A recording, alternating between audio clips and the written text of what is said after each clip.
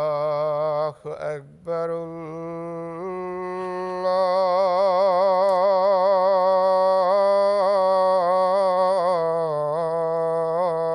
الله أكبر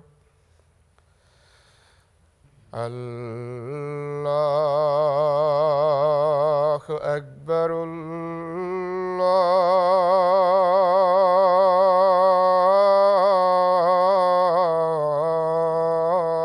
الله أكبر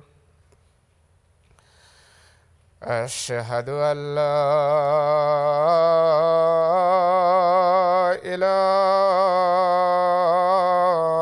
إله إلا الله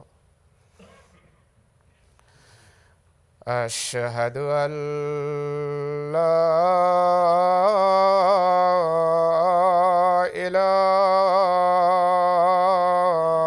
إله إلا الله أشهد أن محمدًا رسول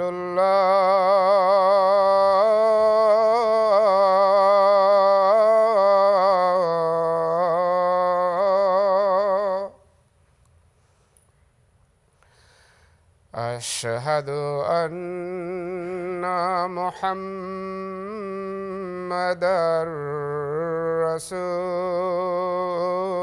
رسول الله حي على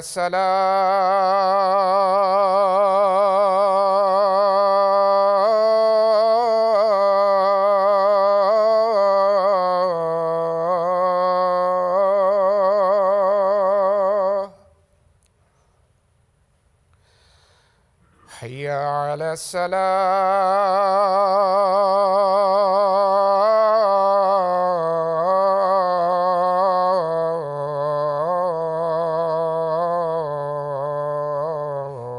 الصلاة حي على الفلاح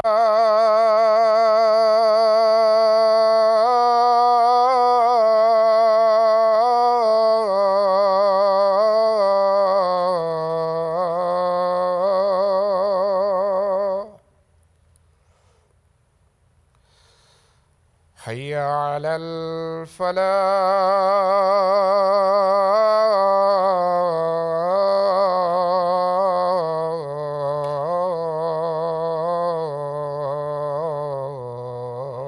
الفلاح الله أكبر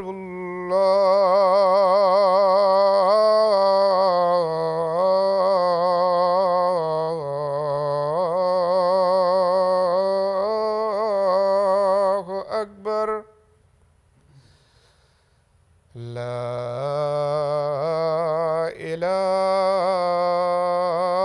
إله إلا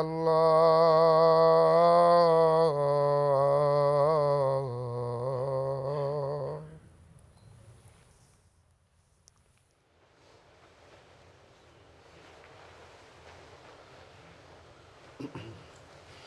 السلام عليكم ورحمة الله.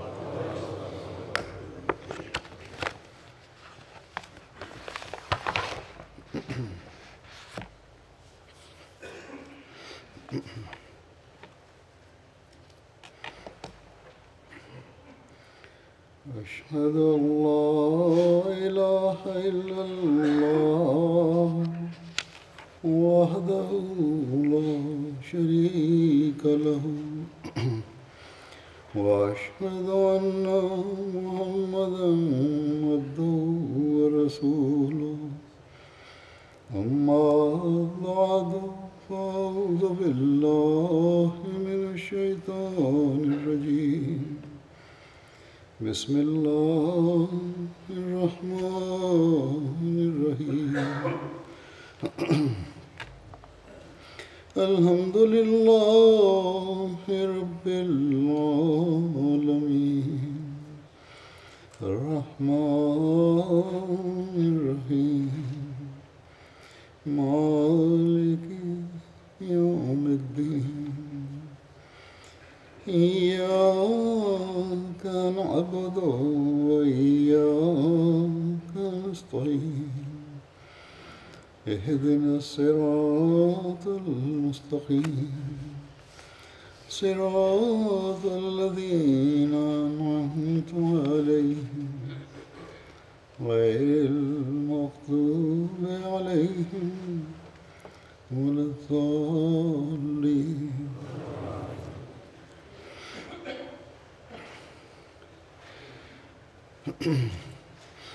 گزشتہ خطبے میں حضرت عبادہ بن صامت کا میں ذکر کر رہا تھا جو مکمل نہیں ہوا تھا. ان کے بارے میں مزید واقعات اور روایات بیان کرتا ہوں. تاریخ میں لکھا ہے کہ جب عبداللہ بن ابی کے کہنے پر اس کے حلیف قبیلہ بنو قینقاع نے مسلمانوں سے جنگ کی تو حضرت عبادہ بھی عبداللہ بن ابی کی طرح ان کے حلیف تھے اور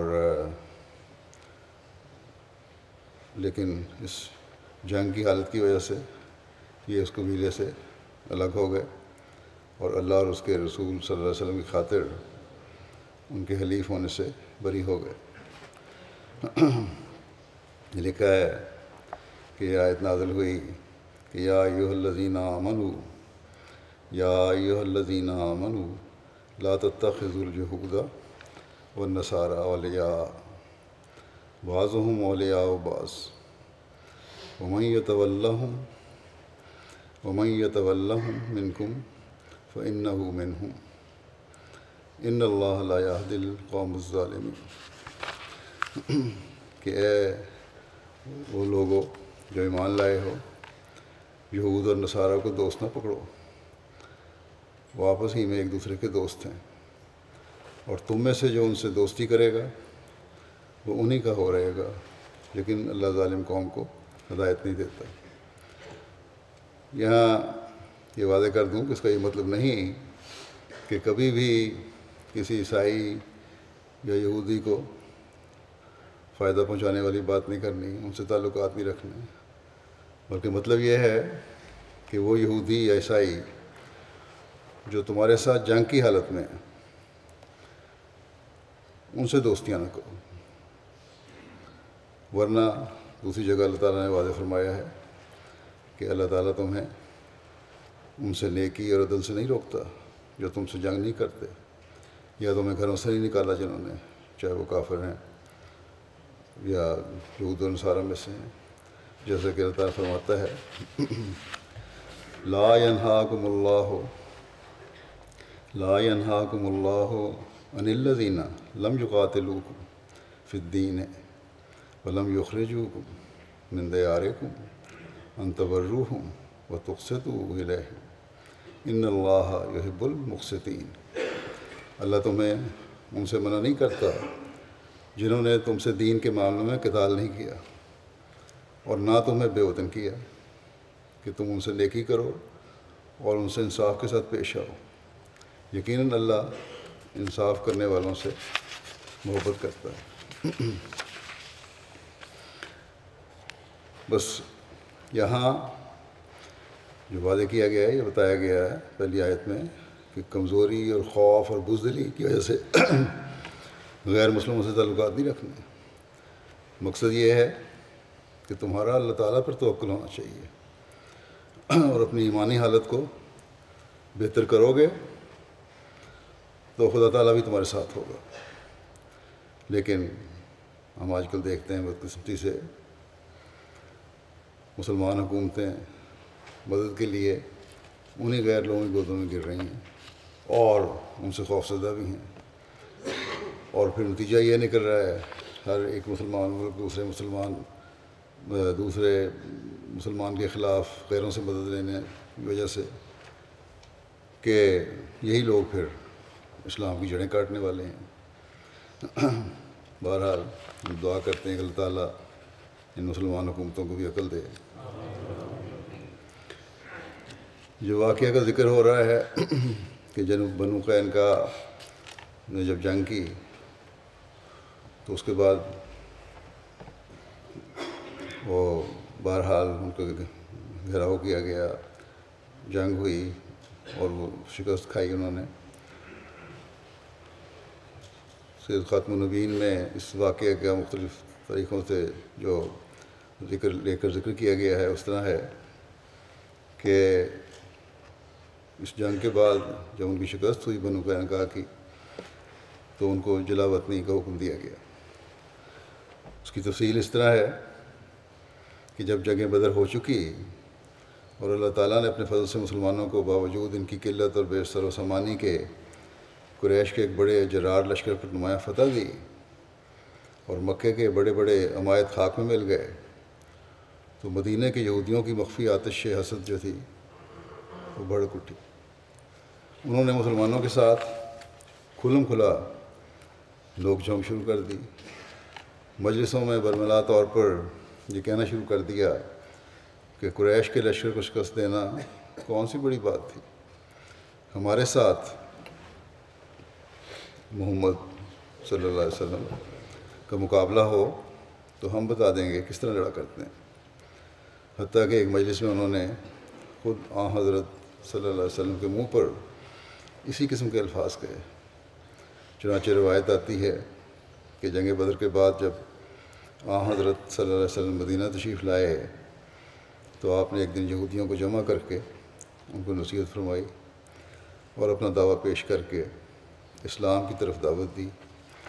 آپ کی اس پرامن اور ہمدردانہ تقریر کا رؤسائے یہود نے ان الفاظ میں جواب دیا کہ اے محمد صلی اللہ علیہ وسلم، تم شاید چند قریش کو قتل کر کے مغرور ہو گئے ہو، اور وہ لوگ لڑائی کے فن سے ناواقف تھے۔ اگر ہمارے ساتھ تمہارا مقابلہ ہو تو تمہیں پتہ لگ جائے گا کہ لڑنے والے ایسے ہوتے ہیں۔ اور یہود نے صرف یہ عام دھمکی پر اکتفا نہیں کیا، بلکہ لکھا ہے ایسا معلوم ہوتا تھا کہ انہوں نے حضرت صلی اللہ علیہ وسلم کے قتل کے بھی منصوبے شروع کر دیے تھے، کیونکہ روایت آتی ہے کہ جب ان دنوں میں طلحہ بن برا جو ایک مخلص صحابی تھے فوت ہونے لگے تو انہوں نے وصیت کی کہ اگر میں رات کو مروں تو نماز جنازہ کے لیے حضرت صلی اللہ علیہ وسلم کو اطلاع نہ دی جائے، کہیں ایسا نہ ہو کہ میری وجہ سے آپ صلی اللہ علیہ وسلم پر یہود کی طرف سے کوئی حادثہ گزر جائے، یعنی آپ رات کے وقت تشریف لائیں جنازے کے لیے اور یہود کو موقع ملے آپ پر حملہ کرنے کا۔ بہرحال جنگ بدر کے بعد یہود نے کھلم کھلا شرارت شروع کر دی، اور کیونکہ مدینہ کے یہود میں بنو قینقاع سب سے زیادہ طاقتور اور بہادر تھے، اس لیے سب سے پہلے انہی کی طرف سے عہد شکنی ہوئی۔ چنانچہ مورخین لکھتے ہیں کہ مدینہ کے یہودیوں میں سب سے پہلے بنو قینقاع نے اس معاہدے کو توڑا جو ان کے اور حضرت صلی اللہ علیہ وسلم کے درمیان ہوا تھا، اور بدر کے بعد انہوں نے بہت سرکشی شروع کر دی اور برملا طور پر بغض اور حسد کا اظہار کیا اور عہد و پیمان کو توڑ دیا، مگر باوجود اس قسم کی باتوں کے مسلمانوں نے اپنے آقا حضرت صلی اللہ علیہ وسلم کی ہدایت کے متحد ہر طرح سے صبر سے کام لیا اور اپنی طرف سے کوئی پیش دستی نہیں ہونے دی، بلکہ حدیث میں آتا ہے کہ اس معاہدے کے بعد جو یہود کے ساتھ ہوا تھا، حضرت صلی اللہ علیہ وسلم خاص طور پر یہود کی دلداری کا خیال رکھتے تھے۔ چنانچہ ایک دفعہ ایک مسلمان اور ایک یہودی میں کچھ اختلاف ہو گیا۔ یہودی نے حضرت موسیٰ کی تمام انبیاء پر فضیلت بیان کی، صحابی کو اس پر غصہ آیا اور اس نے یہودی کے ساتھ کچھ سختی کی اور حضرت صلی اللہ علیہ وسلم کو افضل الرسل بیان کیا۔ جب حضرت صلی اللہ علیہ وسلم کو اس واقعے کی اطلاع ہوئی تو آپ ناراض ہوئے اور اس صحابی کو ملامت فرمائی، تنبیہ کی کہ تمہارا کیا کام ہے کہ تم خدا کے رسولوں کی ایک دوسرے پر فضیلت بیان کرتے پھرو. اور پھر آپ نے موسیٰ کی ایک جزوی فضیلت بیان کر کے یہودی کی دلداری فرمائی.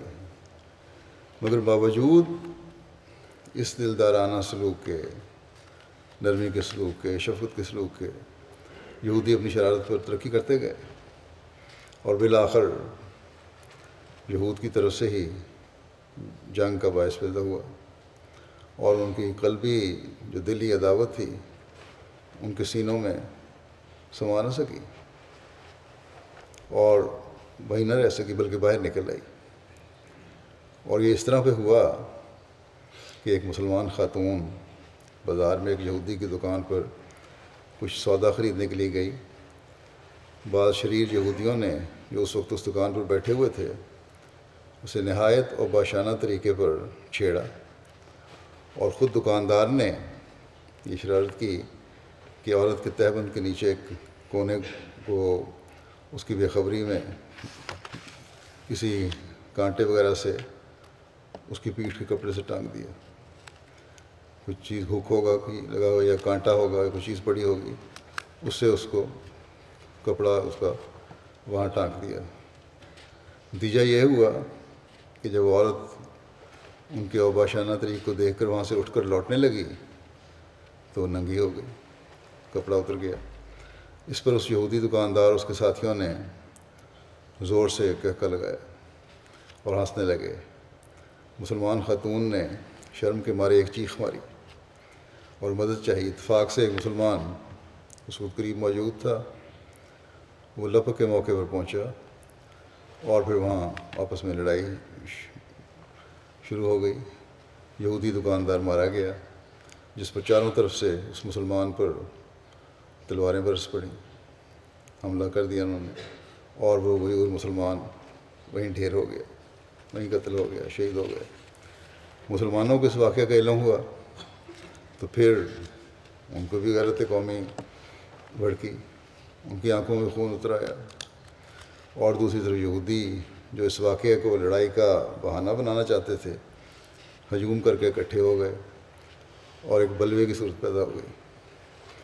حضرت صلی اللہ علیہ وسلم کو اطلاع ہوئی تو آپ نے رؤسائے بنو قینقاع کو جمع کر کے کہا کہ یہ طریق اچھا نہیں، تم ان شرارتوں سے باز آ جاؤ اور خدا سے ڈرو.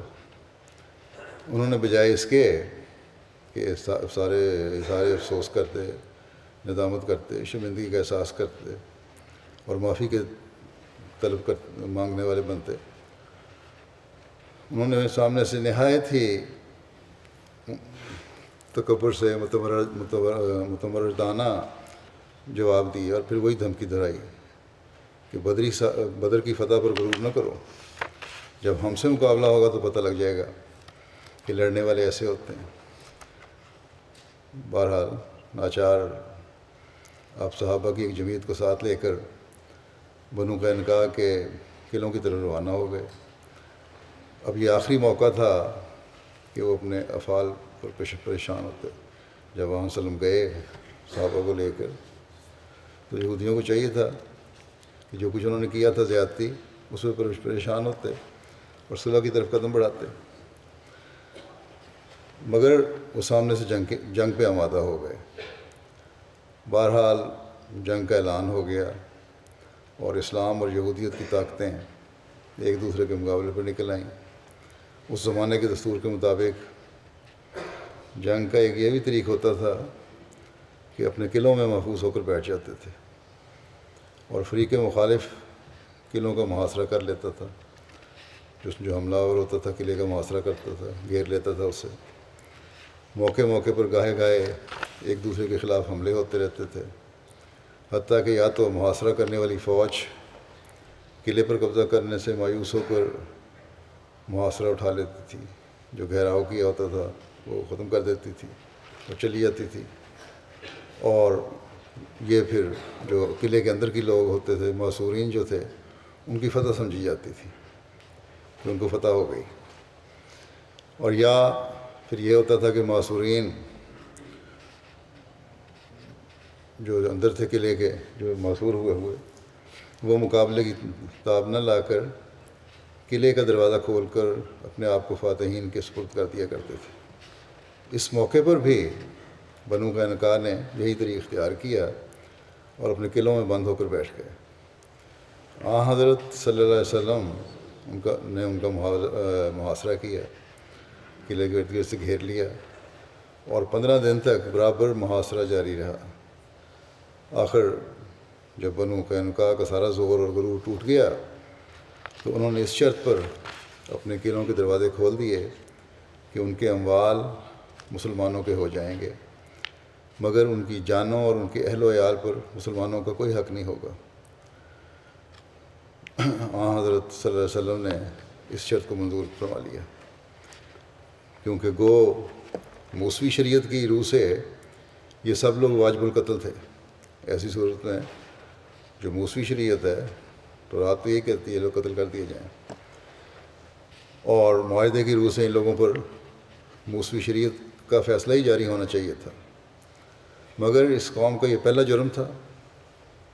اور حضرت صلی اللہ علیہ وسلم کی رحیم اور کریم طبیعت انتہائی سزا کی طرف جو ایک آخری علاج ہوتا ہے، ابتدائی قدم پر مائل نہیں ہو سکتی تھی، ابتدا تھی، لیکن دوسری طرف ایسے بدعہد اور معاند قبیلہ کا مدینہ میں رہنا بھی ایک مارے آستین کے پالنے سے کم نہیں تھا، یعنی بغل میں سانپ پالا ہوا ہے، آستین میں سانپ پالنے کے برابر تھا، خصوصاً جب اوس اور خزرج کا ایک منافق گروہ پہلے سے مدینہ میں موجود تھا، اور بیرونی جانب سے بھی تمام عرب کی مخالفت نے مسلمانوں کے ناک میں دم کر رکھا تھا۔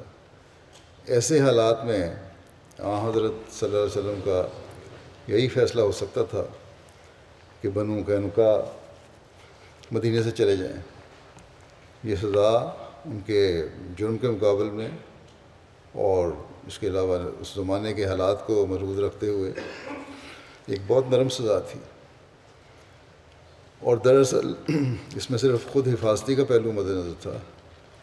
مقصود یہ تھا کہ مدینہ کے مسلمانوں کی حفاظت ہو جائے، ورنہ عرب کی خانہ بدوش اقوام کے نزدیک، یہ لکھتے ہیں بشیر احمد صاحب، کہ ان کے نزدیک تو نقل مکانی کوئی بڑی بات نہیں تھی، پھرتے رہتے تھے، ایک جگہ سے دوسری جگہ ہجرت کرتے رہتے تھے، خصوصاً جب کسی قبیلے کی جائیدادیں زمینوں اور باغات کی صورت میں نہ ہوں، جیسا کہ بنو قینقاع کی نہیں تھیں، ان کی جائیدادیں تو نہیں تھیں، پھر سارے کے سارے قبیلے کو بڑے امن و امان کے ساتھ ایک جگہ کو چھوڑ کر دوسری جگہ جا کر آباد ہونے کا موقع مل جائے۔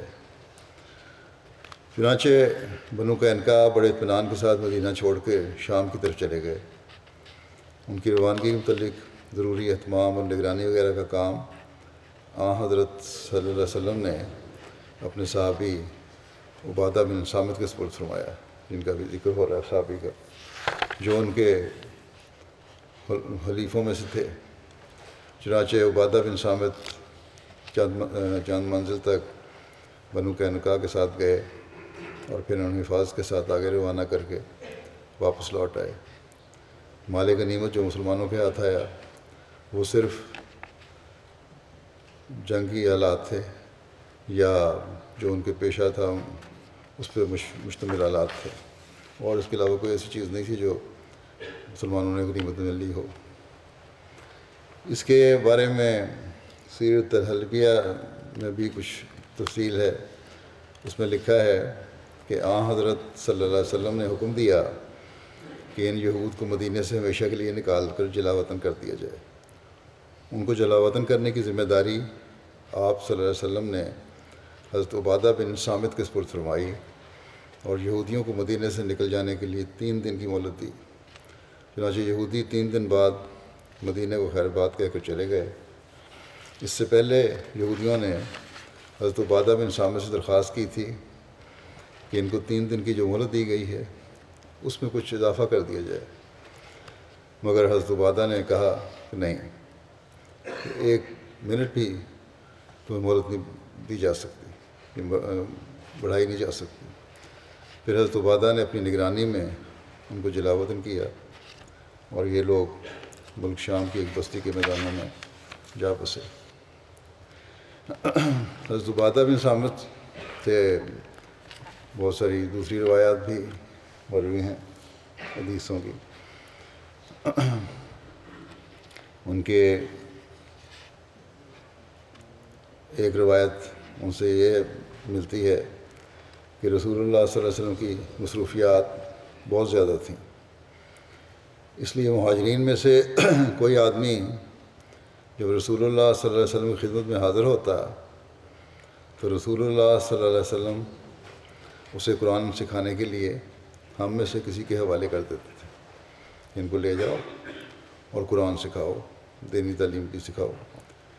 کہتے ہیں کہ ایک مرتبہ رسول اللہ صلی اللہ علیہ وسلم نے ایک آدمی کو میرے سپرد کیا، وہ میرے ساتھ گھر میں رہتا تھا اور میں اسے اپنے گھر والوں کے کھانے میں شریک کرتا تھا، اسے قرآن پڑھاتا تھا۔ جب وہ اپنے گھر والوں کے پاس واپس جانے لگا تو اس نے خیال کیا کہ اس پر میرا حق بنتا ہے، یعنی اس رہنے کی وجہ سے اور اتنی خدمت کی وجہ سے اور قرآن سکھانے کی وجہ سے میرا حق بن جاتا ہے اس کے اوپر کچھ۔ چنانچہ اس وجہ سے اس نے مجھے ایک کمان ہدیۃً پیش کی، تیر کمان کی کمان تحفۃً پیش کی، اور کہتے ہیں کہ وہ ایسی اعلیٰ قسم کی کمان تھی کہ اس سے عمدہ لکڑی اور نرمی میں اس سے بہترین کمان میں نے پہلے کبھی نہیں دیکھی تھی۔ میں کہتے ہیں کہ رسول اللہ صلی اللہ علیہ وسلم کی خدمت میں حاضر ہوا اور اس کے متعلق پوچھا کہ یا رسول اللہ اس کے بارے میں آپ کو کیا رائے ہے؟ یہ اس طرح وہ مجھے تحفہ دے کے گیا ہے کمان۔ تو آپ نے فرمایا کہ یہ تمہارے کندھوں کے درمیان ایک انگارہ ہے جو تم نے لٹکایا ہے، یعنی یہ تحفہ تم جو لے رہے ہو یہ اس لیے دے کے گیا ہے کہ تم نے اسے قرآن پڑھایا ہے، اور یہ طرح تم نے آگ لی ہے جو اپنے کندھوں میں لٹکا رہے ہو۔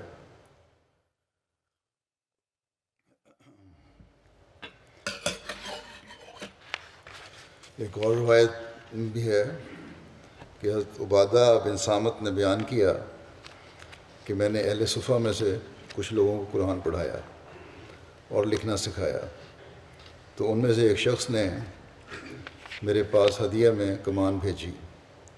میں نے دل میں خیال کیا کہ یہ کوئی مال تو ہے نہیں، کوئی ایسی نقد چیز تو ہے نہیں ہے، سونا چاندی تو ہے نہیں، نہ کوئی کرنسی ہے، اور میں اس سے اللہ کی راہ میں تیر اندازی کروں گا، ایک کمان ہی ہے نا، کام آئے گی میری، اگر کبھی جہاد کا موقع ملا تو تیر اندازی کام آئے گی، اللہ کے راستے میں استعمال ہونی ہے۔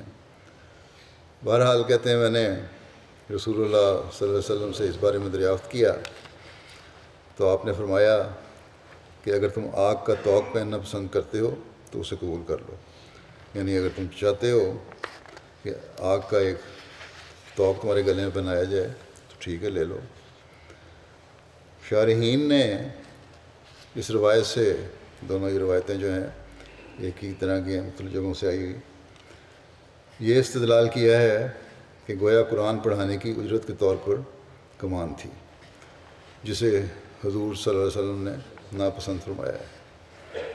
بس وہ لوگ جو انفرادی طور پر قرآن کریم پڑھانے کو ذریعہ آمد بنا لیتے ہیں ان کے لیے بھی اس میں رہنمائی ہے۔ حضرت راشد بن حبیش سے مروی ہے کہ ایک مرتبہ رسول اللہ صلی اللہ علیہ وسلم حضرت عبادہ بن صامت کی عیادت کے لیے ان کے ہاں تشریف لائے۔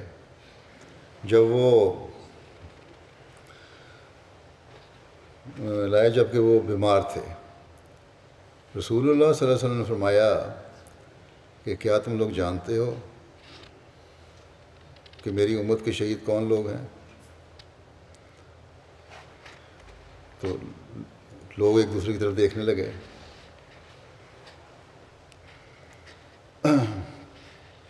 رسول اللہ صلی اللہ علیہ وسلم عبادہ بن صامت کی عیادت کے لیے تشریف لائے تھے، وہاں رسول اللہ صلی اللہ علیہ وسلم نے فرمایا کہ تم لوگ جانتے ہو کہ میری امت کے شہید کون لوگ ہیں؟ لوگ ایک دوسرے کو دیکھنے لگے۔ حضرت عبادہ نے ان لوگوں سے کہا کہ مجھے سہارا دے کے بٹھا دو۔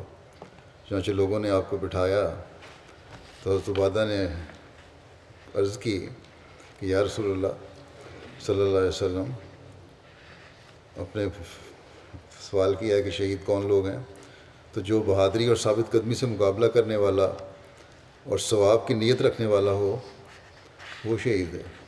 رسول اللہ صلی اللہ علیہ وسلم نے فرمایا کہ اگر صرف اتنا ہی ہے تو اس طرح تو پھر میری امت کے شہداء بہت تھوڑے رہ جائیں گے۔ پھر آپ نے فرمایا کہ اللہ عز و جل کے لیے کہ راستے میں قتل ہو جانا شہادت ہے، تعاون کی وجہ سے مر جانا بھی شہادت ہے۔ جو ایک وبا پھیلی اگر اس میں مومن بھی اسی وجہ سے لپیٹ میں آ جاتے ہیں اور وہ کامل اچھے مومن ہیں تو وہ ایسی صورت میں شہادت ہے۔ پھر پانی میں غرق ہو جانا بھی شہادت ہے، اور پیٹ کی بیماری کی وجہ سے مرنا بھی شہادت ہے۔ اور نفاس کی حالت میں ہم نے فرمایا کہ نفاس کی حالت میں مرنے والی عورت کو اس کا بچہ اپنے ہاتھ سے کھینچ کر جنت میں لے جائے گا، یعنی ایسی عورت جو بچے کی پیدائش کے وقت خون بہنے کی وجہ سے مر جاتی ہے، یا اس عرصے میں نفاس کی حالت تو 40 دن تک رہتی ہے، اس عرصے میں بھی وہ اس وجہ سے کمزوری کی وجہ سے فوت ہو جاتی ہے بچے کی پیدائش کی وجہ سے اور اسی حالت کی وجہ سے، کمزوری کی وجہ سے، تو فرمایا کہ اسے بھی اس کا بچہ کھینچ کر جنت میں لے جائے گا، یعنی بچہ اس کو جنت میں لے جانے کا باعث بن جائے گا۔ صحیح بخاری میں درج جو روایت ہے میں نے بیان کی ہے، اس سے ملتی جلتی روایت ایک ملتی ہے، حضرت ابو ہریرہ سے مروی ہے کہ رسول اللہ صلی اللہ علیہ وسلم نے فرمایا کہ شہید 5 ہیں: طاعون سے مرنے والا، پیٹ کی بیماری سے مرنے والا، ڈوب کر مرنے والا، دب کر مرنے والا، اور اللہ کی راہ میں شہید ہونے والا۔ اب یہاں حضرت مسیح علیہ السلام کو طاعون ایک نشان کی صورت میں بتایا گیا تھا۔ اب اس کے لیے یہ نشانی تھی کہ حضرت مسیح علیہ السلام کے لوگ جو ماننے والے ہیں، صحیح ایمان لانے والے ہیں، ان کو اوپر اس کا حملہ نہیں ہوگا، اس لیے یہاں ایک بالکل اور صورت بن جاتی ہے۔ لیکن عمومی طور پر اگر وبا پھیلی ہوئی ہے اور ایک مومن ہے اور کامل مومن ہے، وہ اس وجہ سے اگر مرتا ہے تو آنسر نے فرمایا کہ وہ شہید ہے۔ اسماعیل بن عبید انصاری بیان کرتے ہیں کہ حضرت عبادہ نے حضرت ابو ہریرہ سے فرمایا کہ اے ابو ہریرہ، آپ اس وقت ہمارے ساتھ نہ تھے جب ہم لوگوں نے رسول اللہ صلی اللہ علیہ وسلم کی بیعت کی تھی۔ ہم نے آپ سے چستی اور سستی، ہر حال میں بات سننے اور ماننے اور خوشحالی اور تنگی میں خرچ کرنے پر، امر بالمعروف اور نہی عن المنکر پر، اللہ تبارک تعالیٰ کے متعلق صحیح بات کہنے اور اس معاملے میں کسی ملامت کرنے والے کی ملامت کی پرواہ نہ کرنے پر، اور نبی کریم صلی اللہ علیہ وسلم کی مدینہ منورہ تشریف آوری پر ان کی مدد کرنے اور اپنی جانوں اور اپنے بیوی بچوں کی خاطر آپ کی حفاظت کرنے کی شرط پر بیعت کی تھی۔ یہ تمام ساری باتیں ایسی تھیں جن پہ ہم نے بیعت کی تھی، جس کے عوض ہمارے لیے جنت کا وعدہ ہے۔ بس یہ ہے رسول اللہ صلی اللہ علیہ وسلم کی بیعت جس پر ہم نے بیعت کی۔ جو اسے توڑتا ہے وہ اپنا نقصان کرتا ہے۔ جو ان شرائط کو جس پر ہم نے رسول اللہ صلی اللہ علیہ وسلم کی بیعت کی پورا کرے گا تو اللہ تعالیٰ اس بیعت کی وجہ سے نبی صلی اللہ علیہ وسلم کے ذریعے کیا ہوا وعدہ پورا کرے گا۔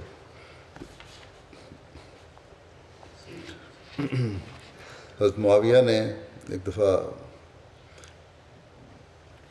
حضرت عثمان غنی کو خط لکھا کہ حضرت عبادہ بن صامت کی وجہ سے شام اور اہل شام میرے خلاف شہرت برپا کر رہے ہیں۔ اب یا تو آپ عبادہ کو پاس بلا لیں یا پھر ان کے اور شام کے درمیان سے میں ہٹ جاتا ہوں، یعنی میں یہاں سے چلا جاتا ہوں۔ حضرت عثمان نے لکھا کہ آپ حضرت عبادہ کو سوار کروا کے مدینہ منورہ میں ان کے گھر کی طرف روانہ کر دیں۔ چنانچہ حضرت معاویہ نے انہیں روانہ کر دیا اور مدینہ منورہ وہ پہنچ گئے۔ حضرت عثمان کے پاس ان کے گھر چلے گئے حضرت عبادہ، جہاں سوائے ایک آدمی کے اگلے پچھلے میں سے کوئی نہ تھا، یعنی کہ جس نے صحابہ کو پایا تھا۔ انہوں نے حضرت عثمان کو مکان کے کونے میں بیٹھے ہوئے پایا، پھر آپ ان کی طرف متوجہ ہوئے اور فرمایا، حضرت عثمان نے فرمایا کہ اے عبادہ بن صامت، آپ کا اور ہمارا کیا معاملہ ہے؟ تو حضرت عبادہ نے لوگوں کے سامنے کھڑے ہو کر کہنے لگے کہ میں نے رسول اللہ صلی اللہ علیہ وسلم کو یہ فرماتے ہوئے سنا ہے کہ میرے بعد ایسے لوگ تمہارے حکمران ہوں گے جو تمہیں ایسے کاموں کی پہچان کرائیں گے جنہیں تم ناپسند کرتے ہوگے، اور ایسے کاموں کو ناپسند کروائیں گے جنہیں تم اچھا سمجھتے ہوگے۔ سو جو شخص اللہ کی نافرمانی کرے اس کی اطاعت نہیں، بس تم اپنے رب کی حدود سے تجاوز نہ کرنا۔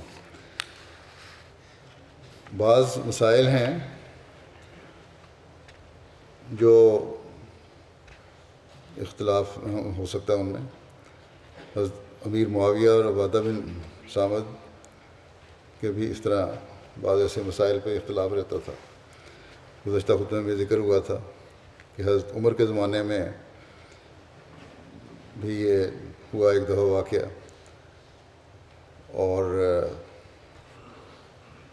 کیونکہ حضرت اسامہ عبادہ بن صامت اولین صحابہ میں سے تھے اور ان کو مسائل کا حضرت صلی اللہ علیہ وسلم سے براہ راست ان سنے ہوئے تھے، اس لیے بڑے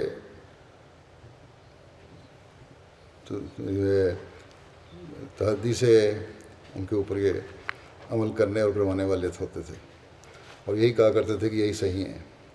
حضرت عمر کے زمانے میں جب یہ ہوا امیر معاویہ سے اختلاف، تو حضرت عمر نے امیر معاویہ کو کہہ دیا کہ یہ ان سے تمہارا کوئی پوچھ گچھ تم نے نہیں کرنا، جو مسائل کے بیان کرتے ہیں ان کو کرنے دیا کرو، اور جب یہ مدینہ آئے تھے ان کو واپس بھیج دیا۔ لیکن حضرت عثمان کے زمانے میں دوبارہ یہ بات ہوئی تو حضرت عثمان نے ان کو واپس بلا لیا ان حالات کی وجہ سے۔ بہرحال حضرت عبادہ کا ایک مقام تھا، وہ بعض باتوں کی تشریح کر سکتے تھے، انہوں نے سمجھی ہوئی تھیں، حضرت صلی اللہ علیہ وسلم براہ راست سنی ہوئی تھیں، اور اس وجہ سے وہ اختلاف کرتے تھے اور بتاوی دیا کرتے تھے بعض معاملات میں۔ بعض مثلاً لین دین کا معاملہ ہے، بارٹر کا معاملہ ہے، تجارت کا معاملہ ہے، اس میں یہ بہت وسیع مضمون ہے، اس وقت یہاں بیان نہیں ہو سکتا۔ اس میں بھی ان کا اختلاف ہوا تھا امیر معاویہ سے۔ تو بہرحال ان کو پاس دلائل تھے اور انہوں نے اس کے مطابق اپنی تشریح کی، امیر معاویہ نے اپنی تشریح کی، لیکن ہر ایک کا یہ کام نہیں ہے کہ اس طرح اختلاف کرتا پھرے جب تک واضح نص موجود نہ ہو قرآن اور حدیث کی، اور اس زمانے میں پھر حضرت مسیح علیہ السلام نے جو بیان کی ہے۔ بنیادی چیز جو ضروری ہے وہ یہ ہے، اس میں یاد رکھنے والی، کہ اللہ تعالیٰ کی حدود جو ہیں ان سے تجاوز نہیں کرنا، ان کے اندر رہنا، بس یہی ہر احمدی کو اپنے سامنے رکھنا چاہیے، اور پھر اطاعت کے دائرے کے اندر رہنا چاہیے۔ عطا بیان کرتے ہیں کہ میں ولید سے ملا جو حضرت عبادہ بن صامت صحابی رسول صلی اللہ علیہ وسلم کے بیٹے تھے۔ میں نے ان سے پوچھا کہ آپ کے والد یعنی حضرت عبادہ کی موت کے وقت وصیت کیا تھی؟ تو انہوں نے بیان کیا کہ انہوں نے یعنی حضرت عبادہ نے مجھے بلایا اور کہا کہ اے میرے بیٹے، اللہ تعالیٰ سے ڈر اور جان لے کہ تو ہرگز اللہ کا تقوی اختیار نہیں کر سکتا جب تک کہ تو اللہ پر ایمان نہ لائے۔ ایمان کامل ہونا چاہیے، اور ہر قسم کی خیر و شر کی تقدیر پر بھی ایمان نہ لائے، بس اگر تو اس کے علاوہ کسی اعتقاد پر مرا تو آگ میں داخل ہوگا۔ حضرت انس بن مالک سے مروی ہے کہ رسول اللہ صلی اللہ علیہ وسلم حضرت حرام بن ملحان کے گھر تشریف لایا کرتے تھے، جو حضرت عبادہ بن صامت کی بیوی تھی۔ وہ آپ صلی اللہ علیہ وسلم کو کھانا کھلاتی۔ ایک بار رسول اللہ صلی اللہ علیہ وسلم حضرت حرام کے گھر تشریف لائے تو انہوں نے آپ کو کھانا کھلایا اور آپ کا سر دیکھنے لگیں، ہنسنے لگیں۔ رسول اللہ صلی اللہ علیہ وسلم سو گئے۔ اس کے بعد اسی حالت میں سوئے ہوئے تھے، آپ مسکراتے ہوئے بیدار ہوئے۔ حضرت حرام کہتی ہیں کہ میں نے پوچھا کہ یا رسول اللہ صلی اللہ علیہ وسلم آپ کس بات پر مسکرا رہے ہیں؟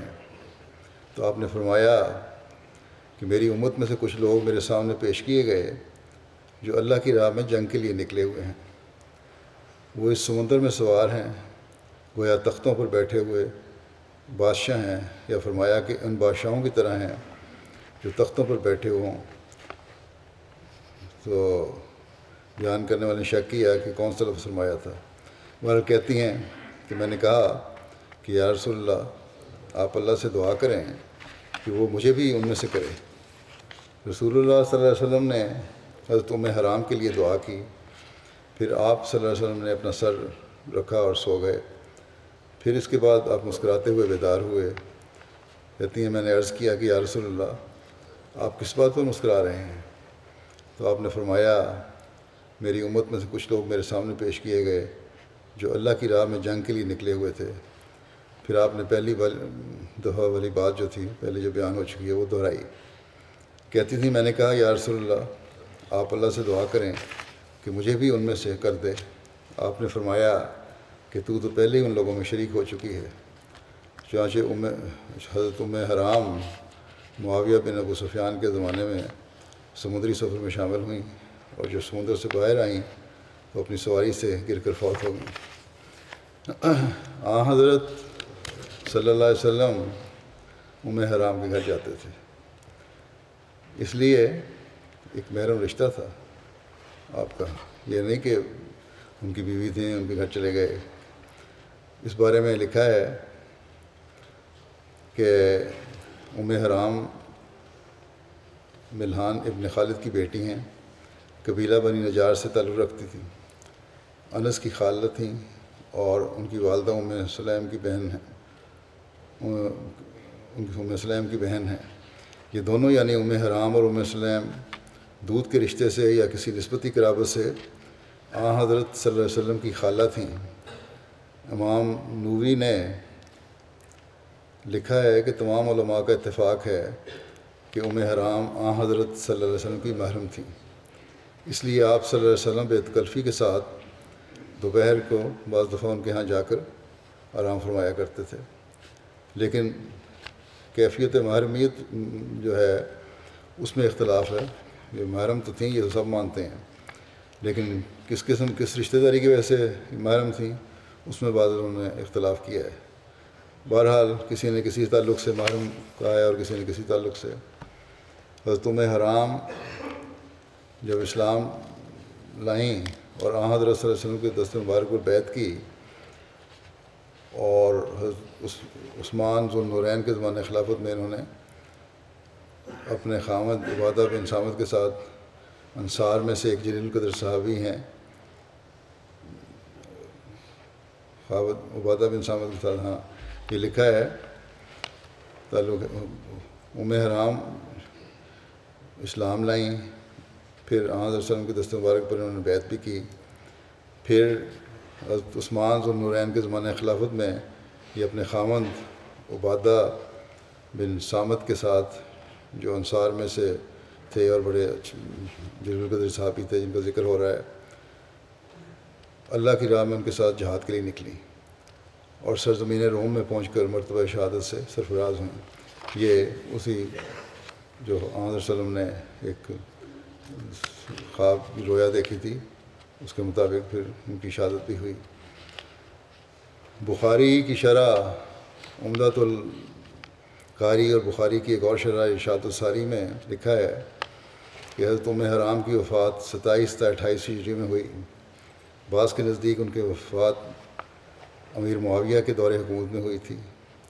پہلا قول زیادہ مشہور ہے اور سیرت نگاروں نے اسی کو بیان کیا ہے کہ حضرت عثمان کے دور خلافت میں یہ بحری جنگ ہوئی تھی جس میں حضرت حرام کی وفات ہوئی تھی۔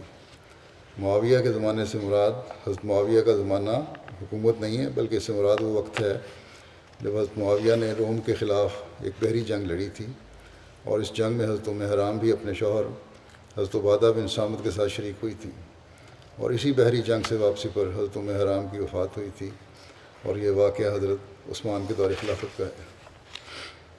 جنادہ بن ابو امیہ سے مروی ہے کہ جب ہم حضرت عبادہ کے پاس گئے وہ بیمار تھے، ہم لوگوں نے کہا کہ اللہ آپ کو صحت دے، آپ کوئی حدیث بیان کریں جو آپ نے نبی کریم صلی اللہ علیہ وسلم سے سنی ہو تاکہ اللہ آپ کو نفع پہنچائے۔ آپ نے کہا کہ نبی صلی اللہ علیہ وسلم نے ہمیں بلایا اور ہم نے آپ کی بیعت کی۔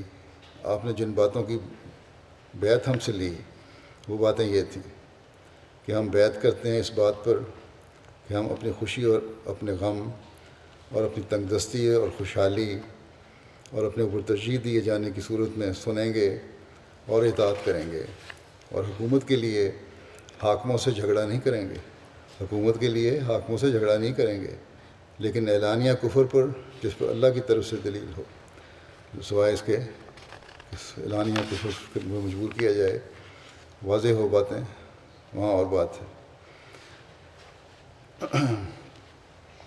اور وہ بھی اگر اختیارات ملتے ہیں تب۔ سنابی روایت کرتے ہیں کہ میں حضرت عبادہ بن صامت کے پاس گیا جب کہ وہ موت کے قریب تھے، میں رو پڑا تو انہوں نے کہا ٹھہرو، کیوں رو رہے ہو؟ خدا کی قسم اگر مجھ سے گواہی طلب کی جائے تو میں تمہارے حق میں گواہی دوں گا، اور مجھے شفاعت کا حق دیا گیا تو میں تمہاری شفاعت کروں گا، اور اگر مجھے طاقت ہوئی تو میں تجھے فائدہ پہنچاؤں گا۔ پھر انہوں نے کہا کہ اللہ کی قسم ہر حدیث جو میں نے رسول اللہ صلی اللہ علیہ وسلم سنی تھی جس میں تمہارے لیے بھلائی تھی وہ میں نے تمہارے سامنے بیان کر دی ہے، سوائے ایک حدیث کے جو میں آج تمہیں بتاؤں گا جب کہ میں موت کی گرفت میں ہوں۔ کہتے ہیں کہ میں نے رسول اللہ صلی اللہ علیہ وسلم سنا، آپ فرماتے تھے کہ جس نے گواہی دی کہ اللہ کے سوا کوئی عبادت کے لائق نہیں اور محمد صلی اللہ علیہ وسلم اللہ کے رسول ہیں، اللہ تعالیٰ نے اس پر آگ حرام کر دی، یعنی وہ مسلمان ہے۔ اللہ تعالیٰ ان صحابہ کے درجات بلند فرمائے جنہوں نے ہمیں بعض ایسی باتیں پہنچائیں جو ہمارے لیے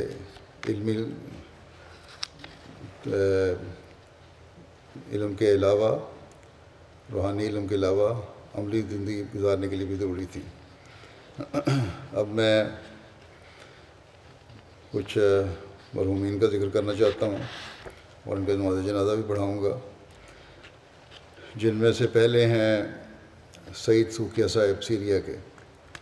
یہ 18 اپریل کو ان کی وفات ہوئی تھی، اور اس بہرحال اطلاع دیر سے آئی اس لیے ان کا جنازہ لیٹ پڑھا جا رہا ہے۔ انا للہ و انا الیہ راجعون۔ مرحوم شام کی جماعت کے نہایت مخلص اور قدیم ممبران میں سے تھے۔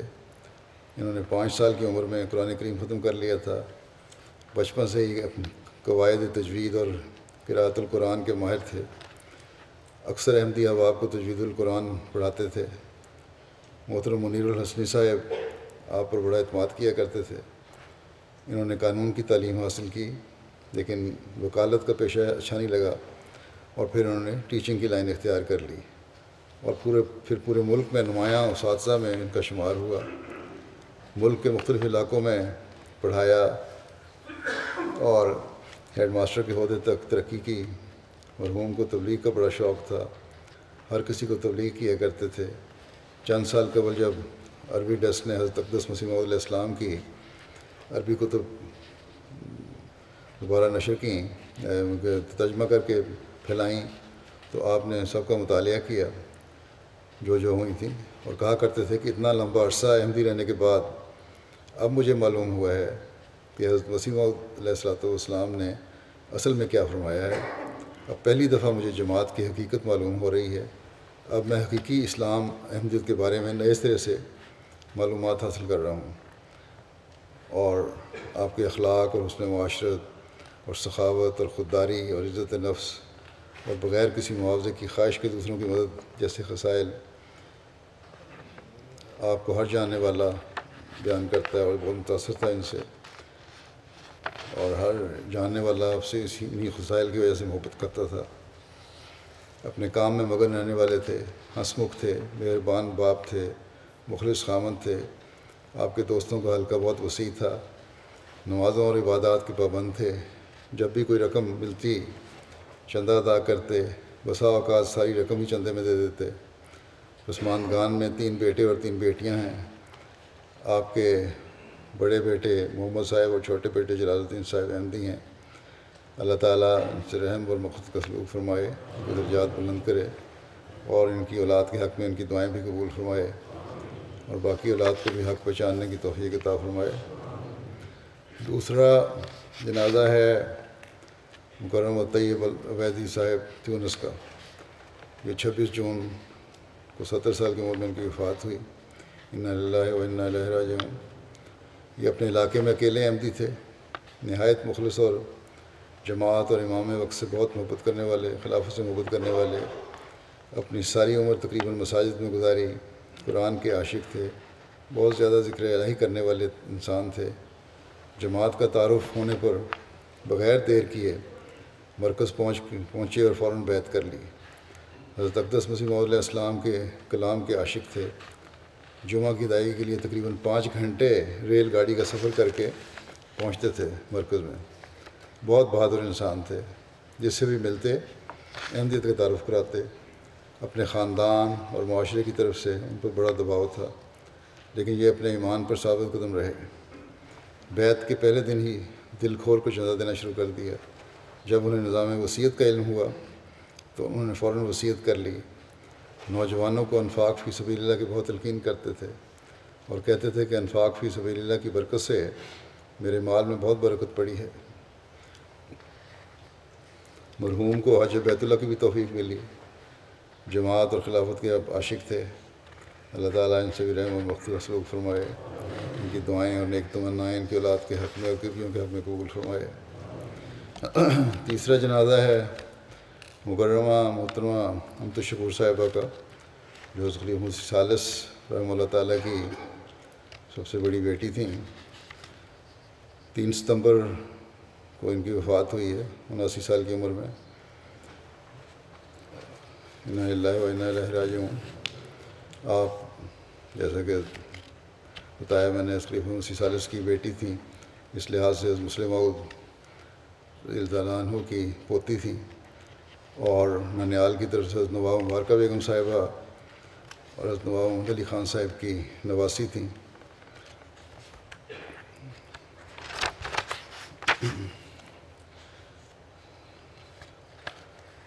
1940 میں قادیان میں اپریل 40 میں قادیان میں پیدا ہوئیں۔ ابتدائی تعلیم قادیان سے حاصل کی، پھر بی ایڈ لاہور سے کیا۔ ان کی 2 شادیاں تھیں۔ پہلی شادی سے ان کی جو عبداللہ خان صاحب کے بیٹے شاہد خان صاحب سے ان کی شادی ہوئی تھی، ان سے ان کی اولاد ہے، جن میں 2 لڑکے اور 3 بیٹیاں ہیں۔ ایک ان کے بیٹے عامر احمد خان وقف زندگی ہیں اور طریقہ جدید میں اس وقت کام کر رہے ہیں۔ ان کے 2 نواسے بھی اس وقت جامعہ میں تعلیم حاصل کر رہے ہیں۔ دوسری شادی ان کی ڈاکٹر مرزا لائق صاحب ہوئی تھی، ان سے اولاد کوئی نہیں ہے۔ ان کو جماعتی کی کوئی بڑی خدمات تو نہیں، لیکن عمومی طور پر مختلف رنگ میں مختلف جماعتی اداروں میں یا شعبوں میں لجنا کے ان کو کام کرنے کی توفیق ملی، اور ہر ایک لکھنے والے نے یہی لکھا ہے، بڑے تعاون سے اور بڑی عاجزی سے یہ ہمارے ساتھ کام کرتی تھیں۔ لکھنے پڑھنے کا بھی ان کو شوق تھا، تو انہوں نے حضرت اماں جان کی سیرت بھی لکھی ہے۔ پھر ایک دوسری کتاب حضرت نواب مبارکہ بیگم صاحبہ کی لکھی ہے کہ مبارکہ کی کہانی، مبارکہ کی زبانی۔ پھر یہ تیسری کتاب بھی ہے کہ انہوں نے اس کا مسودہ مکمل ہو گیا ہے، لیکن اشاعت نہیں ہو سکی حالات کی وجہ سے، جو حضرت مرزا شریف احمد صاحب رضی اللہ عنہ کی بیگم حضرت بو زینب صاحبہ رضی اللہ عنہ کی سیرت اور سوانے پر مشتمل ہے۔ تو یہ 3 کتابیں بھی ہیں ان کی لجنا کے لیے، اچھی ایک لٹریچر ہے لجنا کے لیے۔ ان کی نواسی ملات کہتی ہیں کہ میری نانی ہمیشہ یہ کہا کرتی تھیں کہ حضرت خلیفہ مسیح ثالث نے فرمایا تھا کہ مسکراتے رہا کرو، کیونکہ یہ صدقہ ہوتا ہے۔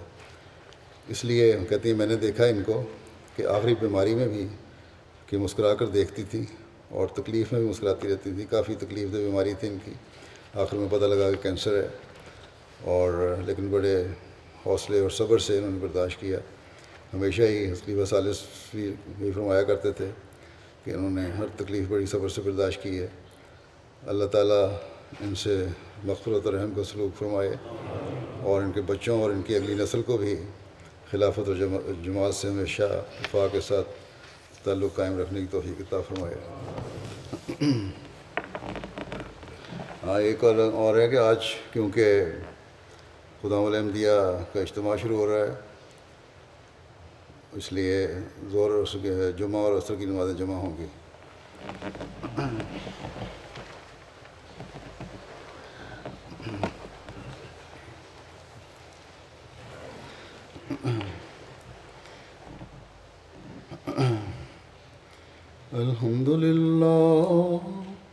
الحمد لله نحمده ونستعينه ونستغفره ونؤمن به ونتوكل عليه ونعوذ بالله من شرور أنفسنا ومن سيئات أعمالنا. من يهده الله فلا مضل له ومن يضلل فلا هادي له. ونشهد أن لا إله إلا الله ونشهد أن محمدا عبده ورسوله. عباد الله رحمكم الله، إن الله يأمر بالعدل والإحسان وإيتاء ذي القربى وينهى عن الفحشاء والمنكر والبغي يعظكم لعلكم تذكرون. اذكروا الله يذكركم وادعوه يستجب لكم ولذكر الله أكبر.